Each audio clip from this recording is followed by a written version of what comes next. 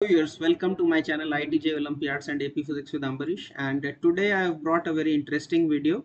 In fact, the problem that I present today is not very challenging. It's a rather easy problem, but nonetheless, I found this very interesting phenomena some days back on Twitter at the Physics Fun channel, and I could not resist sharing this problem, especially when I also find a very similar problem in Shashibhushan Tiwari. So that's the challenge for today. That's based on Mirascope. Now, before I present to you the challenge, I would like to show you the demonstration, and I'm sure all of you will like the demonstration, how a Mirascope works. It's really amazing. It felt like magic when I saw it for the first time. So be ready for the demonstration. So just let me present to you the demonstration. So I'll just play this video for a while and you'll see. See, all of you can see that here we have an octahedral. In fact, there are two octahedral dice here, and let me play the video and you see, carefully watch. So octahedral dice dice are on the left side, and there's a regular cube shaped dice on the right side. And now what happens? See, you can see that now the image that you, and it's not even a real image. It looks so real, and it looks like an object in 3D, but it's actually not something that's only an image. Just watch this again. So the playing for the second time, you can see the normal dice on the right side and the red dice on the left side. And now, wow, see, the white dice comes on the left side and the red die comes on the right hand side. So this is, I found this very interesting phenomena, and especially when I saw the Shashi Bhushan Tiwari, I just felt like I just could not resist making a video on this one, and I just wanted to share my excitement about the Mirascope with you. So now let me get into the problem. So let me just pause this and let's see the video. Okay, let's see the problem. Okay, so now let me go to the problem statement.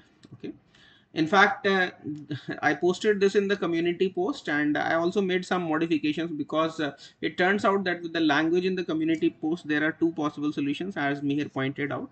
I've also presented the other possibility that Mihir had given in his answer. So let's see the challenge and the ray diagram. In fact, the ray diagram makes it very easy for guessing the solution. Okay, so here's the challenge. Okay, so in a Mirascope, two concave lenses of equal focal length are placed as shown in the figure, such that same sized laterally inverted image of a small toy placed on the lower mirror is formed at the cavity in the upper mirror. So I have placed a toy over here, and here I am getting the same sized image. I mean, the figure is not proper. Here you're seeing it's kind of magnified, but you get the same size image in the cavity. Okay, in the upper mirror.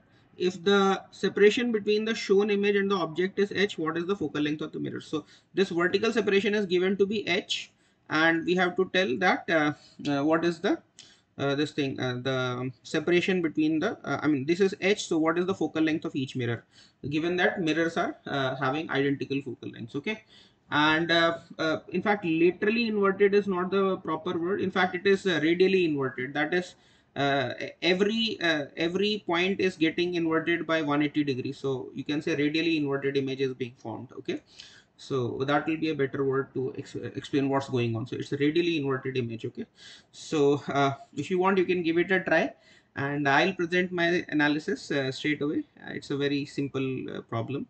See, in fact, the ray diagram is a giveaway. Ray diagram throws the this is throwaway problem. See, if you see the ray diagram here, so the ray going on the upper mirror is becoming parallel, right? It's going parallel to the principal axis of the upper mirror. So what can you say from this ray diagram? From this ray diagram, you can easily guess that this must be the focal length of the upper mirror, and that straight away gives you that this height must be equal to the focal length. And then but we also need to verify that it should be same sized image and all those things. So those things I'll explain.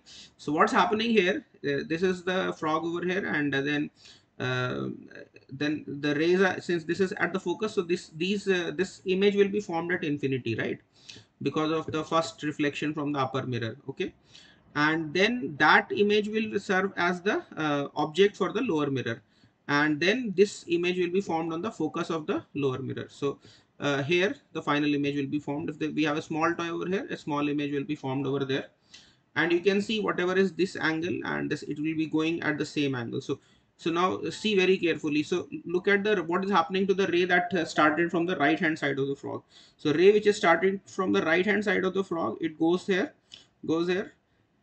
and it goes to the left. You can see the ray which started from the right hand side is going to the left, and similarly a ray which is going from the left hand side, it is going to the right.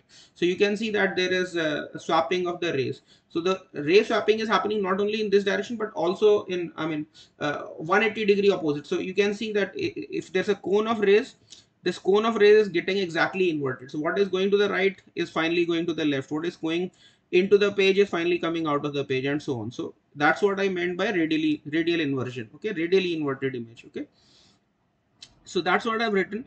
So from the figure, it is evident that the rays become parallel on reflection from top mirror, and these must be focused upon reflection from the lower mirror at the focus of the lower mirror. So separation between the mirrors must be equal to f, and therefore focal length, if you want the signed value, it becomes minus h. Otherwise, if you just want the magnitude, the focal length magnitude is h. Okay, now I also need to justify why is the magnification 1 in this case. So you might be aware of Newton's formula for finding the magnification in case of lenses and mirrors.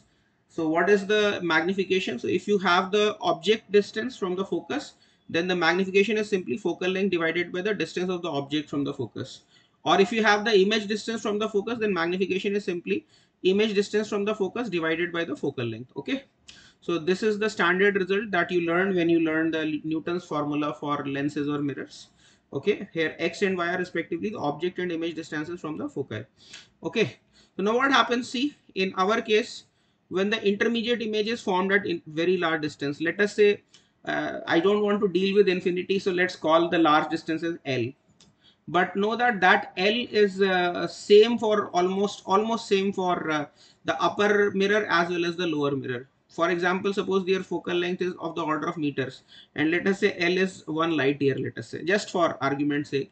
Then you can say that this L is equidistant from the focus of the upper mirror as well as the focus of the lower mirror. Okay. So let us say, so that is the intermediate image. Okay, so image formed by the upper mirror is formed L distance here, and this is serving as object for the lower mirror. So what is the magnification for the upper mirror? So for the upper mirror, we use the f by x formula, right? So rather sorry, we use the y by f formula. See, if the image is at y, then magnification is y by f. So for the upper mirror, the image is formed at L. So first magnification from the top mirror is L by f, right? Where L is a very large number. Similarly, now for the lower mirror, this L is serving as object distance, right? So I can write f by x. Magnification can also be written as f by x.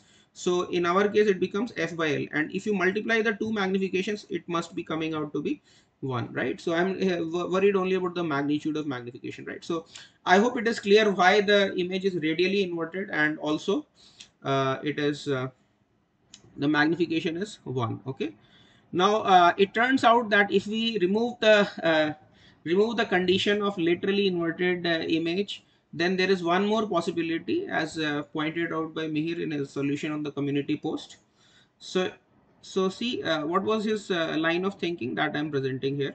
It can be easily observed that our objective can be achieved when the intermediate image is equidistant from both mirrors. So because you see, mirror formula is symmetric, 1 by v plus 1 by u is equal to 1 by f. It is symmetric in v and u.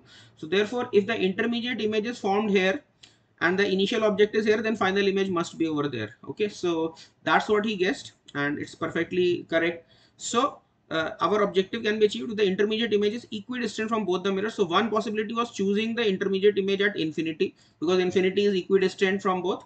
And the other possibility is to choose the intermediate at exact midpoint of the mirror. So we can also choose the image at the exact midpoint. Okay. So now if you choose the intermediate image over here, then again you can use the mirror formula, and if you do just 1 by v for the reflection from the upper mirror, if you just use 1 by v plus 1 by u is equal to 1 by f, then you get f is equal to minus h by 3. So that is also a valid solution, and it I'll show you that this doesn't produce a radially inverted image, rather it produces the same kind of image. It just transfers the frog from bottom to top. Okay, so how does that happen? See, for example, from this O, let us say one ray is going to the left, then it gets reflected from the top mirror and it passes through the midpoint because we want the intermediate image here, and this ray goes over here, and then this ray gets reflected from the lower mirror and it must be going in that direction. So the ray which was going towards left is again after two reflections going towards left. There is no radial inversion of the rays. So this is also one possibility of Mirascope, but somehow I do not see most of the Mirascopes that I came across, not most, almost all the Mirascopes. I have not done an exhaustive search, but all the Mirascopes that I found on the internet were based on the first model. Okay, so that is this case. This was the diagram given for most of the Mirascopes that were available on the internet. Okay, and I hope you enjoyed this video, and you also I mean were amazed by the kind of graphics that you have. Let me play it just once more. It was so beautiful. So yeah, this Mirascope I'll play just once more. See, it was so beautiful. Let me start from the start. Yeah, see, uh, white one on the right and red one on the left, and you place the lid, and the white one comes to the left and the red one comes to the right. Isn't that so amazing? Okay, so that's so fascinating that I just had to make a video on this one. So I hope you enjoyed the presentation as much as I enjoyed making this one. And if you enjoyed this presentation, please do give it a thumbs up, and please share this video as much as possible with your friends through WhatsApp, Telegram, or Discord, or whatever medium you use for networking with your fellow students. And if you and yes, most importantly, if you're not already subscribed to my channel, please do subscribe, because that's what keeps me motivated to do a new video every day. And thanks a lot for watching this video, and I'll see you in the next one. And as always, God bless you all. Thank you.